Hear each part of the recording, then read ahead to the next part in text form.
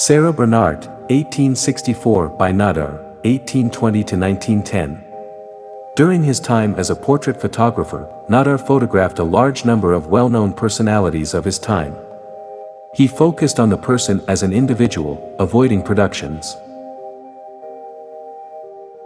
Sophia Loren, Rome 1968 by Marcello Geppetti, 1933 to 1998. The most underrated photographer in history. This is how David Schonauer, editor-in-chief of the American Photo magazine, described Geppetti in 1997. Figures in the Castle, 1920s by Manuel Álvarez Bravo, 1902 to 2002. Manuel Álvarez Bravo was part of the artistic renaissance that occurred after the Mexican Revolution.